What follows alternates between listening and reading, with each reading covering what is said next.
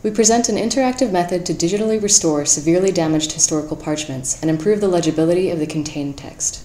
We demonstrate our approach on a set of 17th century parchments called the Great Parchment Book, kindly provided by the City of London. The book fell victim to both fire and moisture damage, causing strong distortions, which conservators tell us cannot be restored by current conservation methods. These documents have been recently digitized as high-quality 3D meshes, accurately capturing the folds and creases. We exploit the regular structure of the handwriting and the texture to estimate the complex distortion caused by the wrinkling, buckling, and shrinking.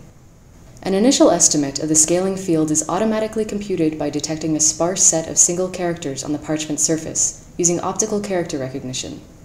Their size defines the scale at those locations. In regions with high anisotropic distortion, we can no longer rely on the automatic character recognition. A sparse set of user-defined ellipses specifies the anisotropic scale. Detecting text lines and borders is complicated by the distortion and discolorations. These can cause the automatic line tracing methods to fail and jump between different text lines. Therefore, we use a semi-automatic approach, enabling the user to correct wrong estimates.